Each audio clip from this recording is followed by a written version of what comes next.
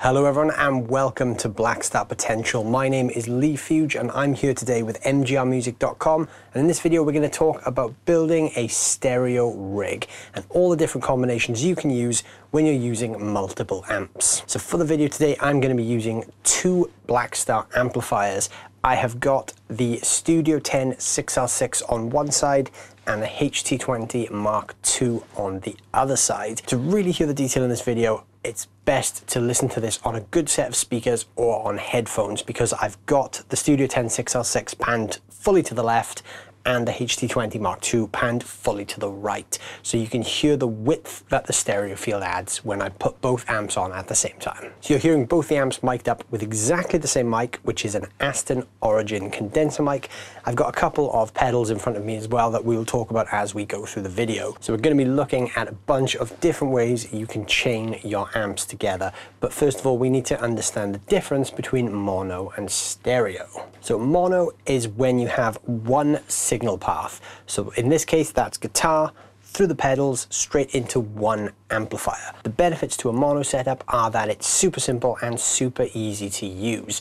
There's nothing really that you need to worry about with phase issues or balancing levels. It's just one direct path. A mono setup also makes it easier to chop and change gear. So if you want to change amps for a gig, it's very easy to just swap out the amp because it's the last thing in the chain. Even if you're using the effects loop of an amp, it's still mono because you've just got one continuous signal from guitar to the amp at the end. So I'm going to be using this switch pedal here to switch between the two amplifiers. When the A light here at the bottom is on, you're hearing the Studio 10 6R6, and when the B light is on, you're hearing the HT20 Mark II. When both lights are on together, you will hear both amps at once. So you're going to hear the Studio 10 6R6 through the left speaker or the left headphone, and the HT20 Mark II through the right side. Pan them this way so when we get to the stereo stuff and we talk about using stereo effects, you can really hear the movement and the width. But first of all, let's talk about mono. So I've just got some simple mono signal chain set up here. So here is the Studio 10 6R6 clean.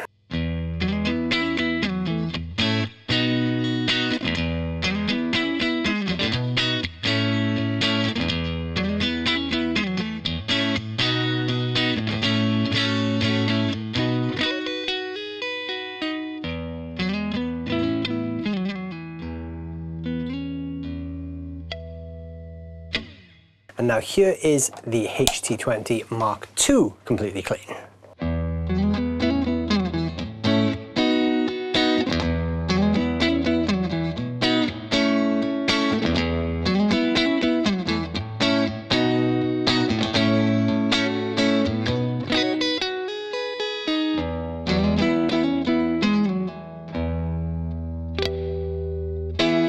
So you'll notice I've got the amps EQ'd very differently, and this is one of the reasons why people would use a stereo setup. So I've got the Studio 10 6R6 quite bright, very American voiced, and I've got the HT20 Mark II with a bit more of a mid push, a lot warmer, and the ISF is over to the British side.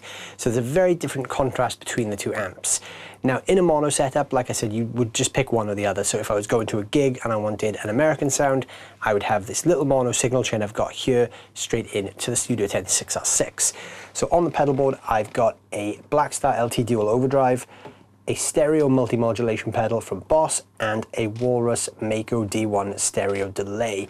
The switcher then, like I said, is just acting as the AB between the two amplifiers. So when we talk about stereo effects, those are only coming into play when we have both amps on at the same time. In this state, everything you hear is going to be mono. So let's see some modulation in a mono setup. So I'm going to start off with the Studio 10, and then I will switch between the two, and you'll see on the screen which one I'm switching between.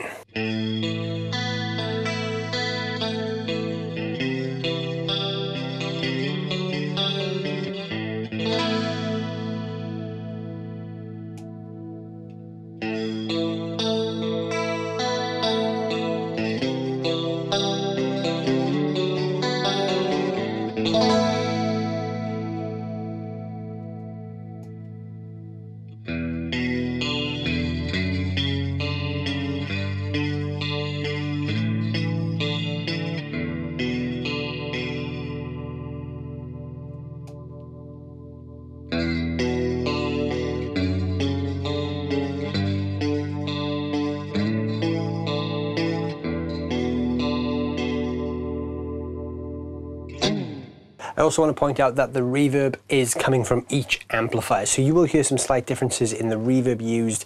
I've got the stock reverb from the amps both set at the same level, but each amp has its own independent reverb circuit. So now that we know what mono is and what a mono modulated sound sounds like, we can start talking about a common way of using two amps, which is known as dual mono. This is probably the first way most people start to think about stereo guitars, even though technically dual mono is not actually stereo. It's actually two mono amps played at the same time. The reason this is called dual mono and not stereo is because of the definition of stereo. Stereo by default is a wide sound from multiple sources which see multiple input signals. So for instance, your favorite hi-fi is probably stereo because it's sending different pieces of information to different speakers. So for instance, if you've got one guitar panned one side, one guitar panned the other, that is typically stereo. So you're technically hearing this in stereo because you are hearing different pieces of information in each ear or each speaker that you're hearing this from, but it's technically not stereo at this end because I'm sending the same signal to both amps. So what I mean by that is my guitar is going directly through the overdrive, through the modulation, through the delay, and then it is getting split by the selector here. So at this point, the same content is coming out of everything and just getting split. There's nothing that changes the signal before each output.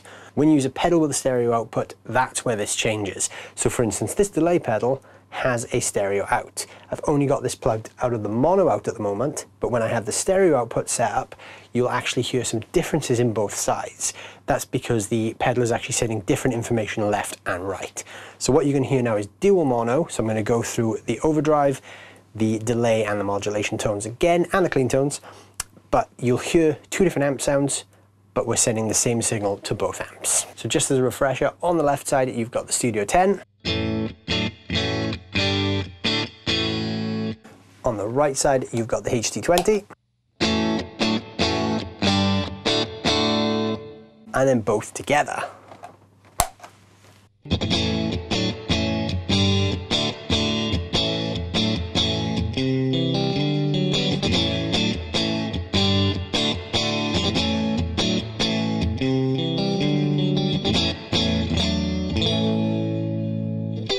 So dual mono setup is great if you want to use two different amps that are EQ'd slightly different, like I'm doing right now. You get two different flavors of tone, and this is great for getting a big fat sound on stage. It works especially well with overdriven tones like this.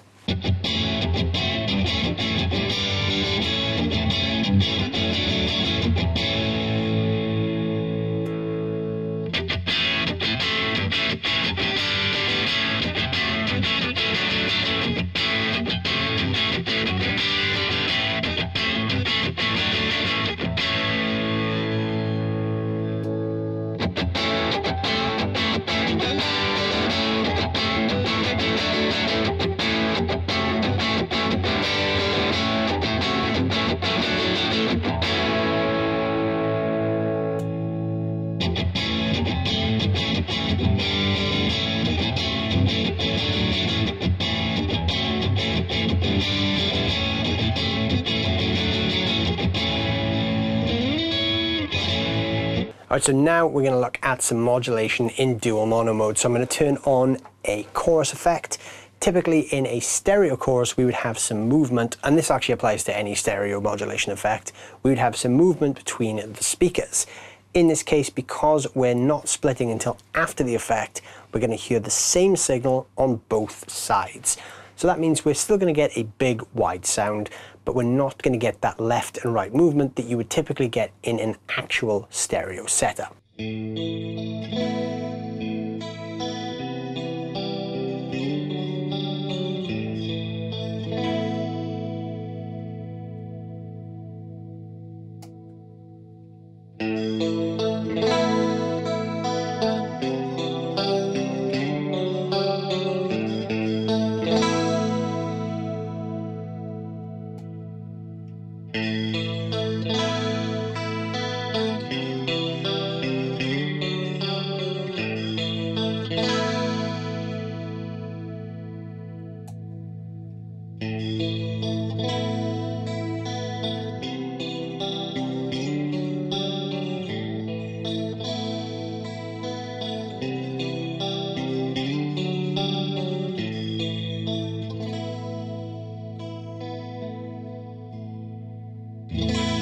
So if I had that set up in full stereo, you would hear some variation between the left and right speaker. In this case you didn't, you heard the exact same thing going on in both speakers. The only difference you did hear was the EQ of the amps. This is very important when it comes to differentiating between dual mono and stereo. The reason for this is stereo actually allows for movement between the left and right side, whereas dual mono does not. They both sound great, but it's just picking which one is best for your rig. The same is also true for delay. So this delay I'm using here is a stereo delay. I've got this set on dual mode right now, which is a dual delay. It's got a long and a short repeat. In mono mode, what this is doing is it's summing both of those delays down to one output and then sending it wherever it needs to go. Because of the way this is cabled, the delay pedal is doing this because it thinks it's running in mono. It's only detecting one output, so it's summing both of those down, like I said, and then the splitter is doing the rest. So what we're hearing here is both delays in both amps. So again, we're not going to hear any variation between the two other than those of the EQ.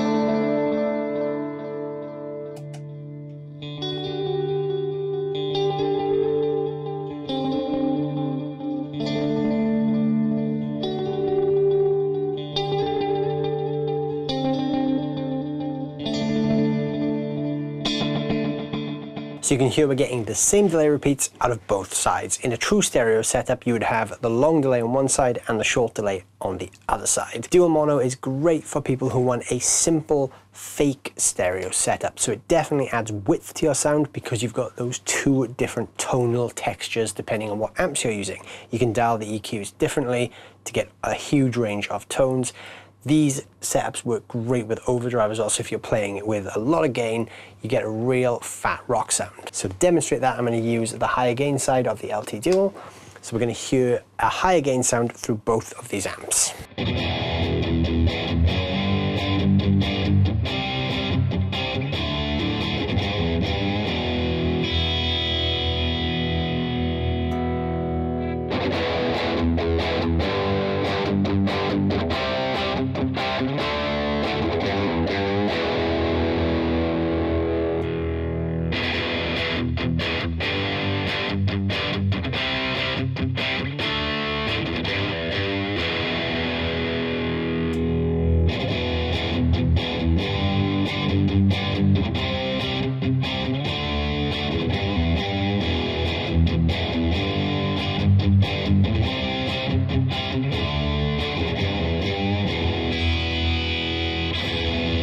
So you can really see the EQ gives it a big fat sound.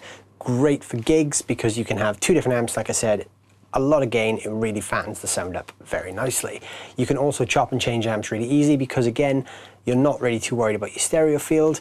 And a big advantage with that is if one of your amps goes down when you're on stage, that's fine. You don't lose your entire signal. All you lose is part of your EQ spectrum. So the way I've got this kind of set up is the Studio 10 is a sort of more top-end focused amp, much more American sounding, and the HD20 is dealing with the lows a bit more of that British mid-range.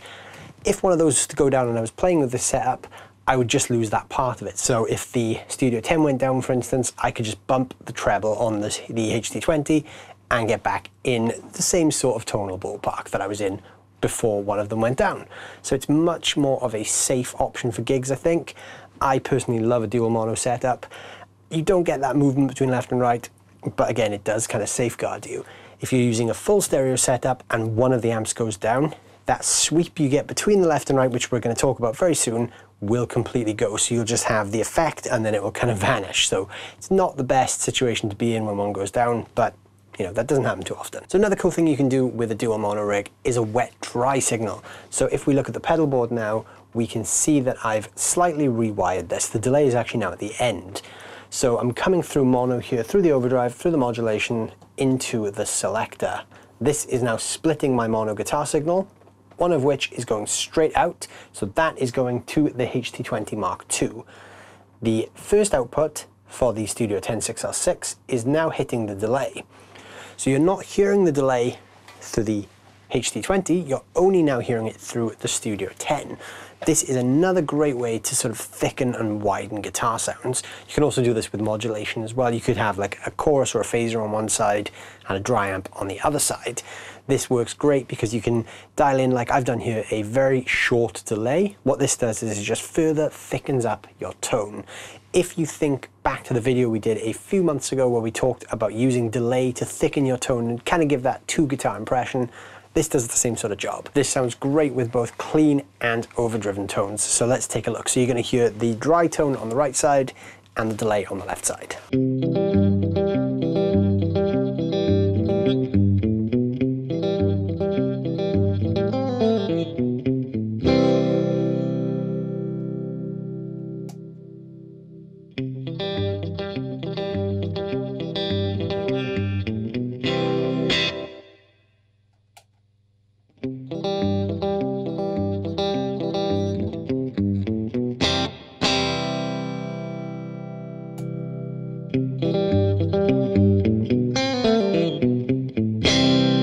So that slapback is great for thickening, widening, and also creating some extra ambience.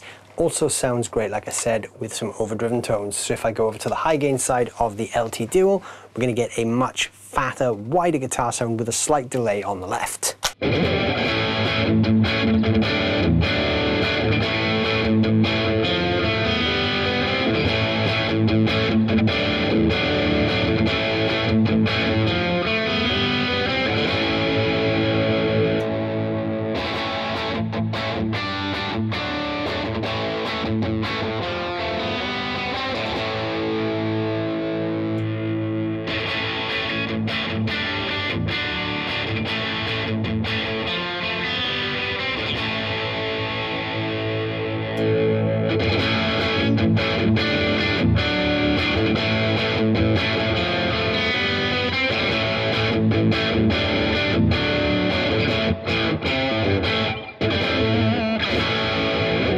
Another thing I can do there, which is quite cool if you really want to go down this road, is on the delay I can turn the mix control all the way up. If your delay has a wet-dry setting, what I can now do is I can make one amp completely wet and one amp completely dry. So all the dry signal is coming from the HT20, and all you're going to hear from the Studio 10, if I just show you that on its own, is just the delay signal. So when you put those together,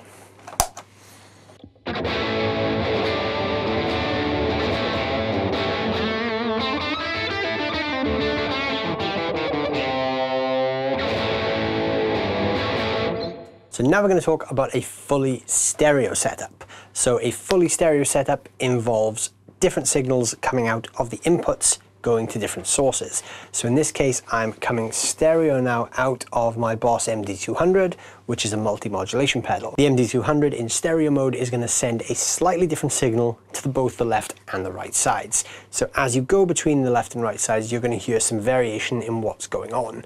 I've actually got a tremolo effect with some pan on it just to demonstrate this. So what you're going to hear through both headphones is the dry guitar signal, but you're also going to hear that panning sort of tremolo effect going from left to right. This is a true stereo setup because we wouldn't get that effect in dual mono. In dual mono we would just get the tremolo, but it'd be the same on both sides.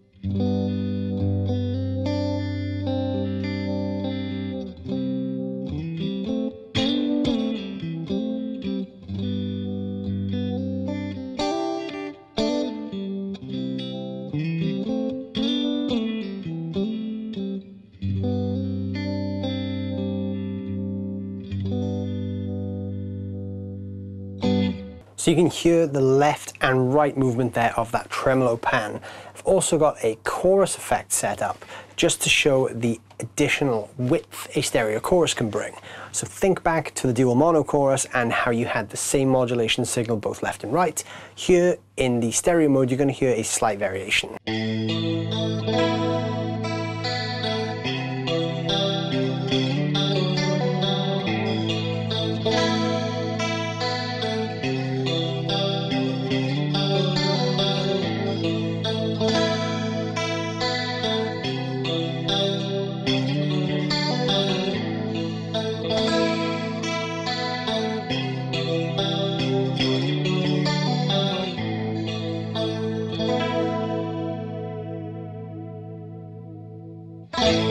And finally, one more bit of rewiring done. I've now got the delay at the end with a stereo out.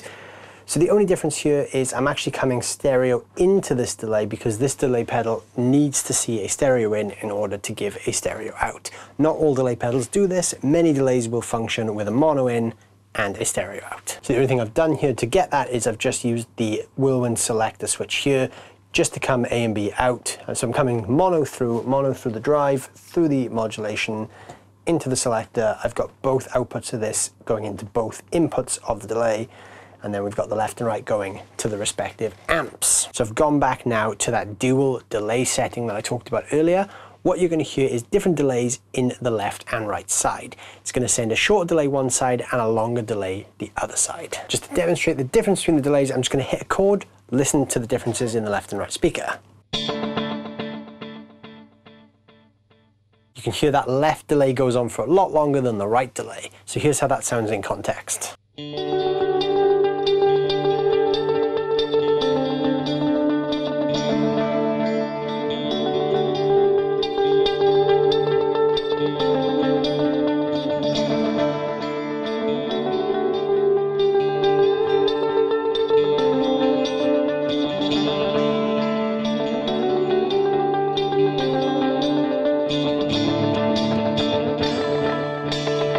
There we go. Now you guys know how to set up your rig in a bunch of different ways, culminating with a full stereo image. It's worth remembering when you're setting up a stereo rig that drive tones are always going to be dual mono. So you're not going to get a drive that's going to move from speaker to speaker. Even if your drive pedal has two different outputs, it's going to send the same thing to both sides. The true stereo image comes from things like modulations, delays, or stereo reverbs, anything that allows movement between the left and right sides. So now that you've learned how to set your rig up in mono with a wet dry, and full stereo, try that out yourself and let us know down below in the comments which setup you guys prefer for your own tones. Thank you so much for watching. I hope you've enjoyed this video. If you did, let us know down below in the comments what you thought and how you run your own multi-amp rigs. We'd love to hear all about that as well. Don't forget to check out Blackstar Amplification on YouTube for more videos just like this. And if anyone out there is looking for a guitar teacher, please head over to mgrmusic.com. Check out the music teacher database. It's got a network of great teachers all around the country waiting to take you guys to that next level. Thanks so much for watching, and I'll see you soon.